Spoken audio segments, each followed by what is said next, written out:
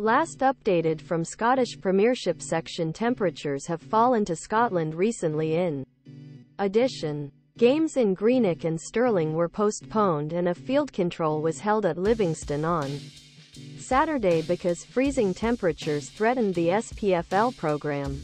Before Ross County's visit to Premiership, a cautious curtain control will be held on Saturday at 09:00 GMT's Livi's Tony Macaroni Arena. In Championship, Stirling Albion V Montrose was called after inspections in Championship and after inspections on Friday afternoon. More matches may be threatened with snowfall and snow, with low temperatures and snowfalls expected overnight in Scotland, before 3 upper flight matches on Saturday in the lower leagues. 12 people are not expected to increase temperatures before starting at 1500. Livingston said he demanded SPFL's artificial surfaces on Saturday morning in X.